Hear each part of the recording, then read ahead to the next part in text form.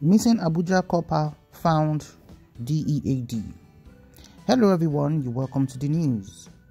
A National Youth Service Corps member, Stephanie Terungua, who was declared missing in Abuja, has been found to have passed on.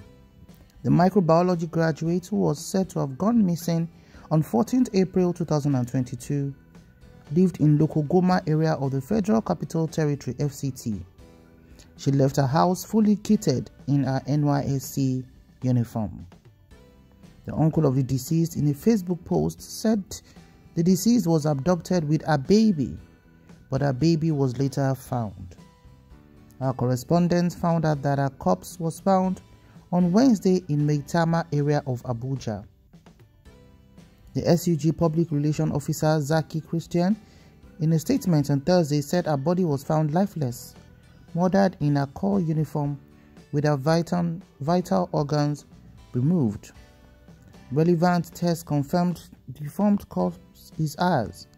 The Student Union Government SUG of our alma mater demands for justice for the deceased.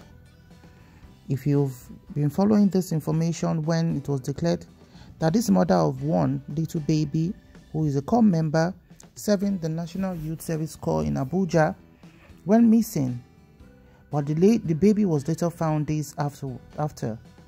But unfortunately, when the decomposed body of the mother was found, it was discovered that the main organs in her body have been harvested. And this is something that is happening right in the town of Abuja, not even in an outskirts or in the bush. And this begs the question to say, how safe are we in Nigeria, considering the fact that she was even kitted in her NYFC outfit? Before now, wherever you go wearing your NYC outfit, there's a kind of regard that is given to you, that you're doing your service to the nation. You're even accorded respect, But unfortunately, this mother of one went out with her baby. If she had gone out alone, it would have been a case of okay, whatever. But thank God, at least the baby was released and was not deleted. This is one of the very heartbreaking stories that we hear every day of how the female life is endangered in Nigeria.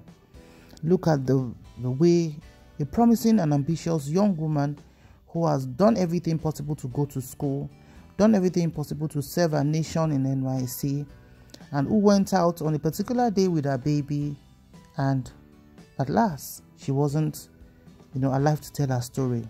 Who would have done this to Stephanie, the beautiful young lady who was just going about her life, doing what she's supposed to do to keep her life better than it was? This is quite heartbreaking, because Maitama, where her body was found, is a central part of Abuja.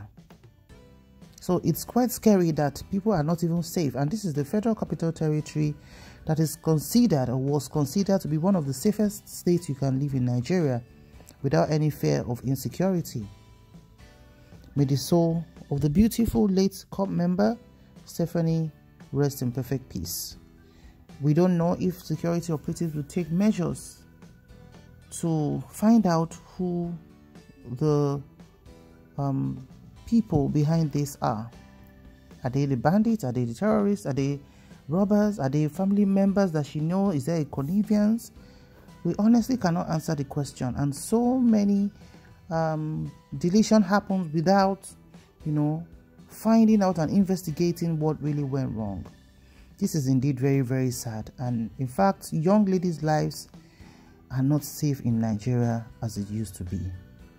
If this is happening in the town center of our Federal Capital Territory, Abuja, then where exactly is safe in our country? May our soul find rest, and may God protect our baby, a little baby she left behind. This sad tale is what gives, a lot of sadness when one thinks about what is happening in our beloved Nigeria.